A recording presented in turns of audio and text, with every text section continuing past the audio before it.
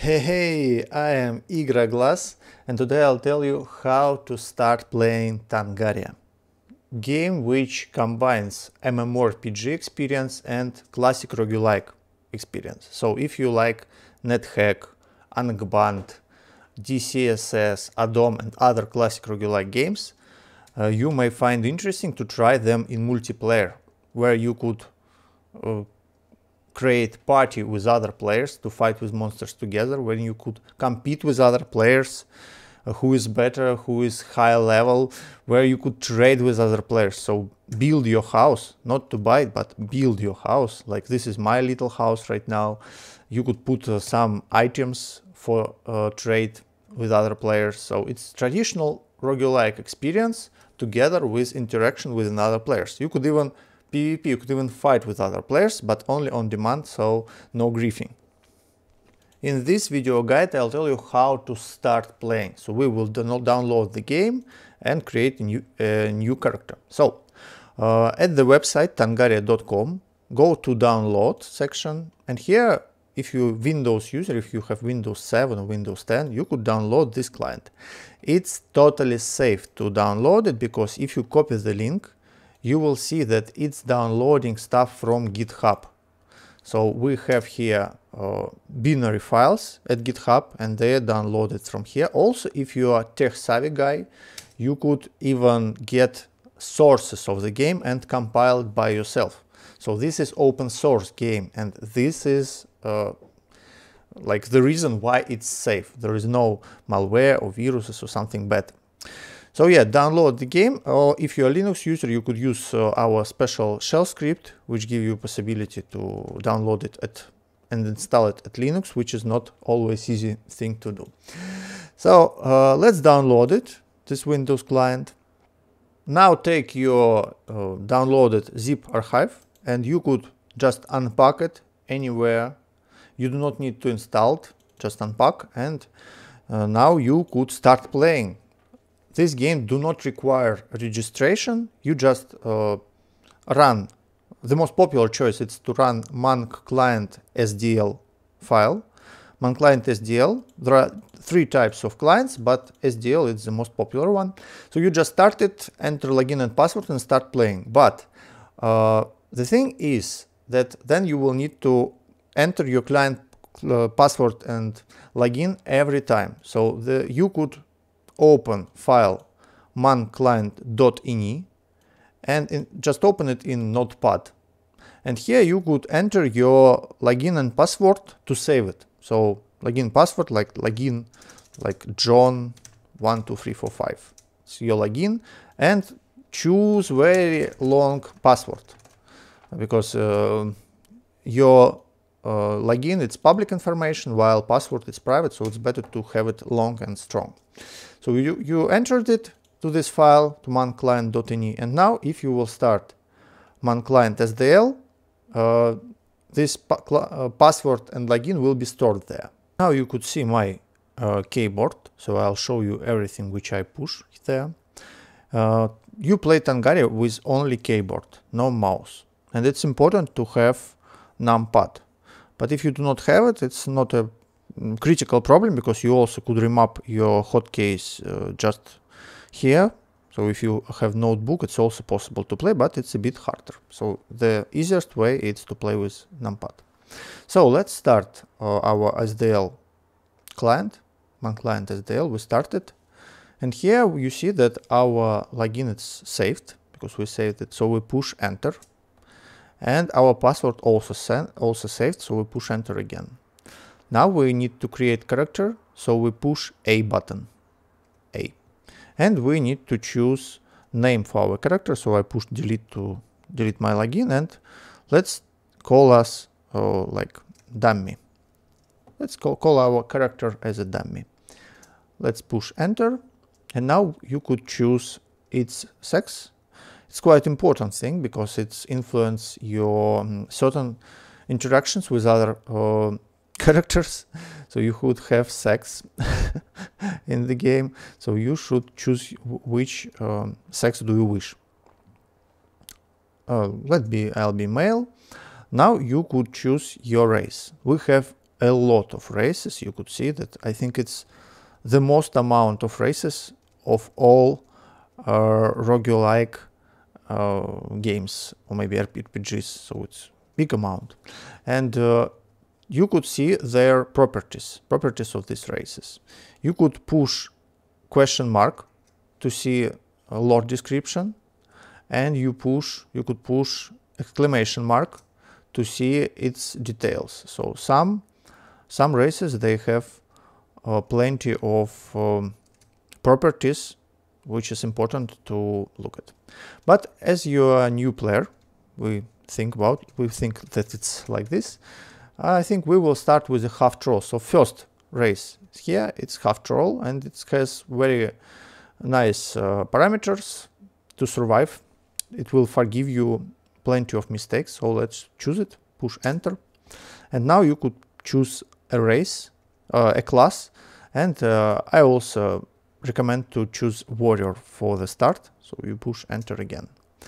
Now you could assign parameters, and there are two different ways to do it. Let's go for point based. So push again, push enter again, and here with our arrows we want to have a lot of strength, and we want also to have a lot of dexterity, and if you want, you could remove some points and also have some constitution or more strength. Important thing here is number of blows. So if your character have a lot of blows, it's easy to survive at the beginning. So if you have a lot of strength and dexterity, you will have plenty of blows. Then we push enter and enter again. And we now created our character. We push space and enter the game. There you could see your character inside of the tavern. So what you could do, you could move around with your numpad case. The good thing about numpads that you could go diagonally, and it's very important thing to be able to do it. So you should try to use your right hand, if you're a right-handed person, for moving at numpad like this. Just try it by yourself. And other hand we put it here, and we use it for commands. For when you just start to play, you could check your inventory. So inventory, it's I. So you could see what you have inside of your backpack. So we have some food, rations of food, some potions, scrolls which you could read. So yeah, each command here, it has some, each hotkey has some commands upon it. So you could push question mark to see available commands with A. And here you could see that, for example, A, it's aim wand, B, it's browse a book, C, close the door. In time you will learn all these commands, but when you just start, you do not need much. You just need to walk around, quaff potions, Q button. So if you will be hurt by monsters, you could quaff potions. Then you need W, it's wield or wear items if we will find some. E, it's to see equipped items, and to close it you push escape. So R, it's read scrolls. We have plenty of scrolls. For example, scroll of fast door. If we will push R, and then you see it's E button. So this in your inventory, if we push escape and I again, we see that in our inventory each item has its own index. And for example, our scrolls, fast door, it has E index. So if we will push R hotkey, we see here that fast door scrolls, they have E. And so if we will push R E, we will read this scroll. So it works with all stuff in your inventory. So for example, if I push Q, quaff potion, then when I push C, I will drink a potion. Yeah. So let's go back to the start. Here you could also buy some items from Tavern Keeper if you wish. For example, we could buy some throwing rocks. So to buy something we push P. Yeah, you could push question mark to see available commands. Yeah, but yeah, just to talk with Tavern Keeper, you just walk into him. So you push arrow when you're nearby, and here you could push P to purchase something. P, and now he asks which item we want to choose. Throwing rocks, it's Z. We push Z, and how much? Let's buy like 30, and now we push enter. So we bought these throwing rocks. To exit store we push escape, and now if you would look into your inventory, you wouldn't find it because all throwing items you put it to quiver. So to open a quiver you push shift and this button. So it's kind of this symbol, this line, straight line. Yeah. So here we see we have 30 throwing rocks in our quiver. So also we could go to other NPC, and the thing is that it's possible to run around, not only walking like this because it's slow and boring. So you could also make it fast. If no offensive monster around, you could do it fast. To do it, you push shift, hold it, and choose direction. For example, to the left. And your character run. He runs until he will find something interesting. So for example, this water, he thinks that it's interesting and he pauses his running. So you could train by running around. It's quite safe here. The only dangerous thing is this water, because in water you could drown.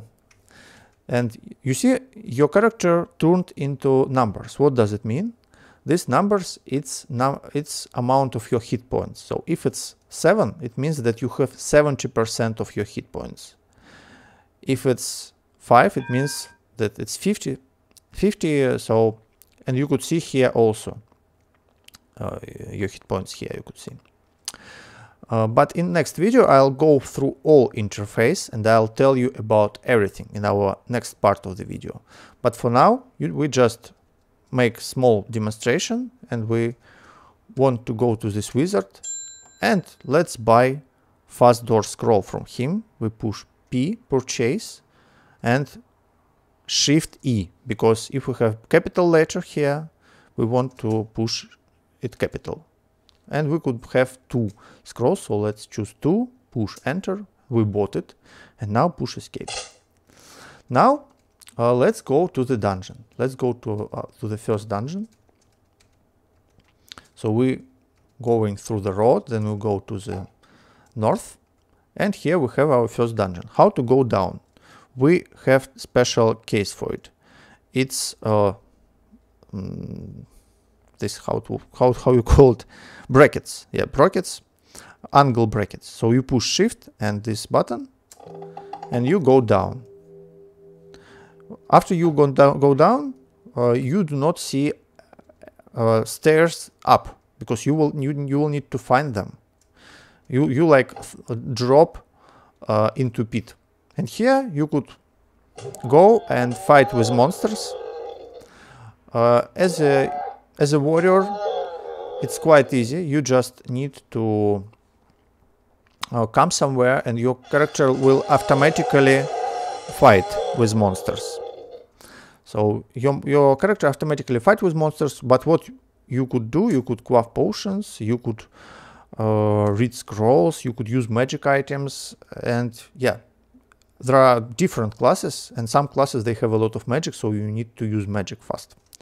But we will talk about it in our next videos. For now, I just want to show you. So you go through this dungeon, fight with monsters. If you meet something dangerous, for example, this eye, you could push L and then use your arrows to navigate with L. L command, it's look. You see that's floating eye. It could be dangerous monster which could paralyze you. So to fight with him, you want to use ranged stuff. And as you remember, we bought some rocks. And you could throw rocks to him. Automatically to do it, you push H. You see? And we killed this eye with the rocks. So like this, you could go through this dungeon, fight here, get your items, loot, go together with your friends. And if you wish go back to the surface, you want to use this staircase. So you find staircase up and push other bracket, small bracket. So you push shift and bracket and you go back. I think this will be enough for our first time. We started to play the game, so you could already have some adventures. And in our next video, in our next guide, I'll show you, I'll explain all interface, I'll tell you all the stuff about the game. There are plenty of interesting features here, some of them quite complex, some of them not, but I'll try to explain them very simple, so everybody will have fun in Tangaria. Thank you much for watching. Don't forget to subscribe to this channel. Yeah, and see you in my next videos. Bye bye.